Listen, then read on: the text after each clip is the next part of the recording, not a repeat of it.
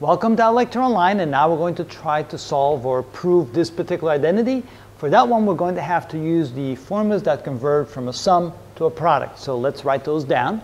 So first of all, we have the sum of two sines. So the sine of A plus the sine of B can be written as 2 times the sine of A plus B divided by 2 times the cosine of A minus B divided by 2.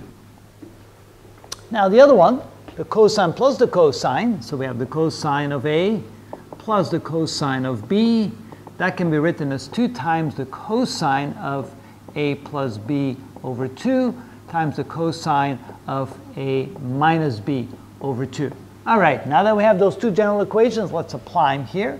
So this can now be written as 2 times the sine of the sum divided by 2, which would be x plus 5x divided by 2, times the cosine of the difference, which is x minus 5x divided by 2. And the whole thing is divided by 2 times the cosine of, and that would be A plus B, would be x plus 5x divided by 2 times the cosine of x minus 5x divided by 2. All right, now we can look at this and see that we can cancel out the 2's, and I'll put my equal sign over there. The 2's cancel out, and here this is the same, so that cancels out as well. So we're left with the sine divided by the cosine.